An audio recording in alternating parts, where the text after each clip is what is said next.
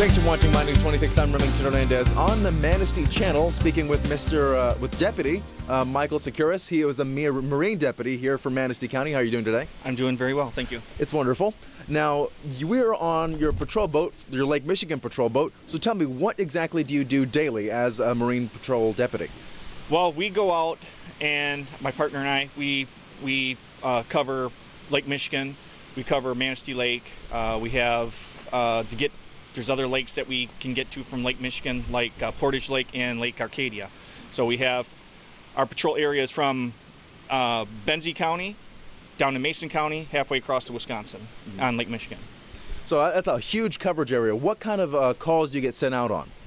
We get calls for lost kayakers. We get calls for boats on fire. We get calls for deer in the water. Just about any kind of call. And do you find yourself assisting agencies like the Coast Guard and local police departments? Absolutely. Yep, we do a lot of stuff with the Coast Guard. We do a lot of stuff with the DNR. And when you get called out, what is the process you have to go through to get ready to actually go ahead and respond? Just get here as fast and as safe as we can and make sure everything's working, and then we go out. And today is a little bit of a drizzly day, a little bit of a cloudy day, but I'm sure you go out in worse conditions. You go out year-round. How is it when things start to, ice over?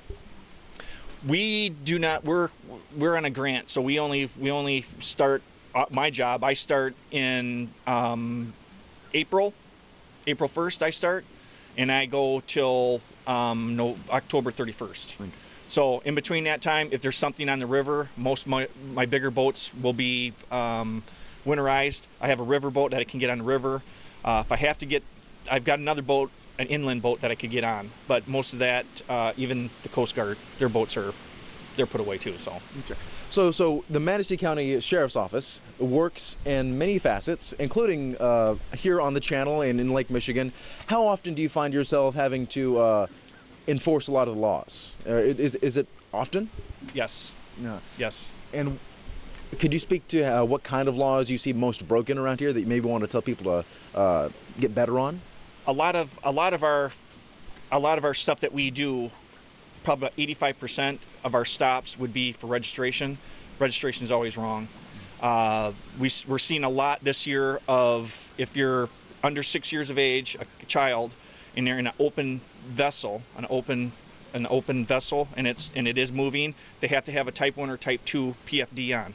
Meaning, if they get thrown out of the boat, it'll make them face up so they can breathe. If they have a Type 3, which is like a vest, you don't know where they're going to be. A lot of people don't know that. We've stopped a lot of people this year and gave them a lot of verbal warnings on that, and that's one of our problems, that and actually not even having life jackets in your boat. And what kind of fines could people face for that? We don't do the fines, we just enforce it. That's up to the courts. Okay. No. Okay. So you just try to get out there and let people know how to properly boat. That's probably one of your main things. So what kind of training do you have to go through to actually get out here and know how to do things? There's a Marine Academy that's held in Ottawa County. Ottawa County puts it on with the Michigan Sheriff's Association, and it's usually in May, and it's a week class. It's 40 hours. They go through anywhere through first aid.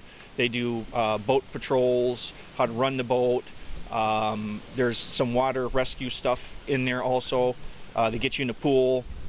You take a pair of pants and you make a life jacket out of it so you can float, and it's pretty knowledgeable. Well, what are some of the main things that people ask you as a Marine deputy when they see you and when you go out? There's a lot of questions, a lot with PFDs. A lot of people don't know that if you're in a kayak or if you're in a canoe, you still have to have some kind of PFD, either a boat cushion or a wearable. And that's a lot of questions we get. Do we have to have this on our boat? Yes, you do. And finally, you want to keep people safe and things like that. If someone has a water emergency, what type of water emergency constitutes calling 911?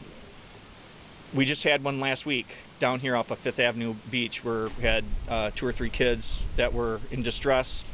There's a phone right there on the beach. Somebody called it, used it. The Coast Guard went, we went, City Police went. So everybody got out of the water. Everything was fine. I think one child went to the to the hospital to get checked out. Other than that, I think everything was fine. So never be hesitant to call no matter where you are in the county. Thank you very much, Deputy Sekuris. It's been a pleasure speaking with you here on the channel in Manistee, on the Manistee County Sheriff's Office Lake Michigan boat. I'm Remington Hernandez from My News 26.